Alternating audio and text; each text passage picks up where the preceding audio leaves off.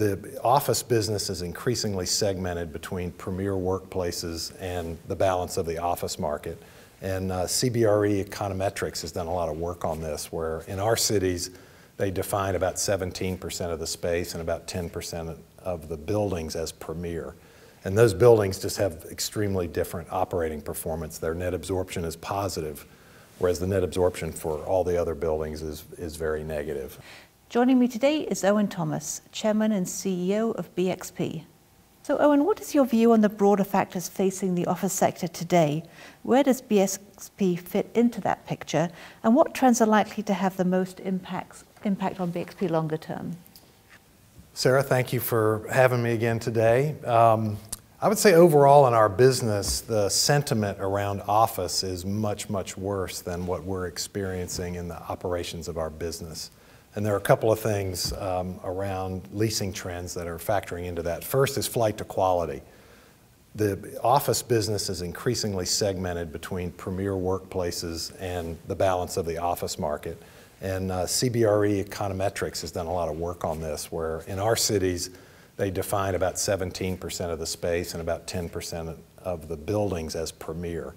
And those buildings just have extremely different operating performance. Their net absorption is positive, whereas the net absorption for all the other buildings is very negative. The vacancy is about 10% versus 15% for the rest of the building. So that's been a key driver for us because our leasing volumes continue to be steady.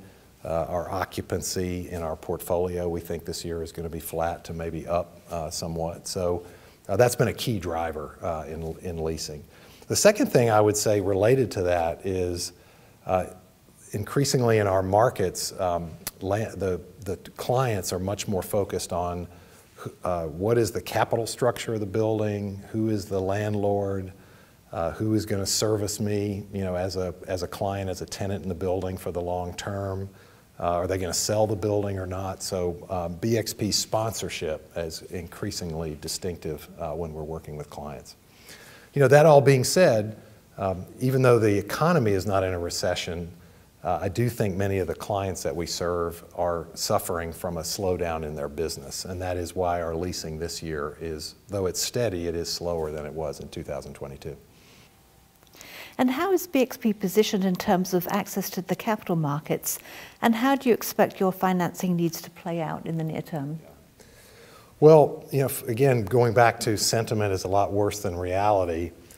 Sentiment does impact the capital markets, but fortunately, as a public company, we do have access to lots of different sources of capital. So we can issue unsecured debt. We just did a $750 million 10-year unsecured finance. We're BBB plus rated. We just completed that financing 4 or 5 weeks ago.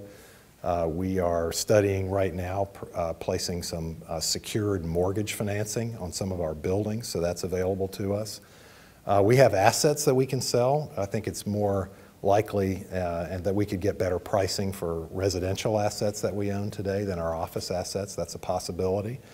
And we're also looking at bringing in joint venture partners to parts of our development pipeline and our development portfolio that is fully pre-leased.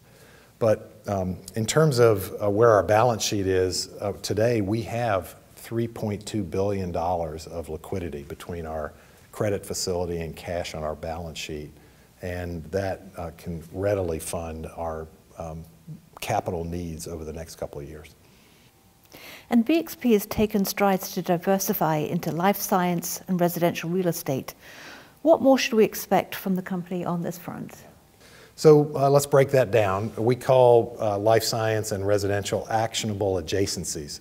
So because we have the real estate in the right locations to build out both life science and residential portfolios, we're attacking them a little bit differently. So let me go through that for a minute. So life science for us was about 4 or 5% of our NOI 3 or 4 years ago. Today it's about 8%, and we just launched a couple of large, fully pre-leased lab developments in East Cambridge. When those are delivered, it will be up to about 13% life science. So we are growing the contribution of life science revenue and NOI from our company, but we're doing it by developing buildings and converting buildings that we currently own. So we're basically maximizing the value of real estate that we already own. We're not out buying a lot of new sites and buildings.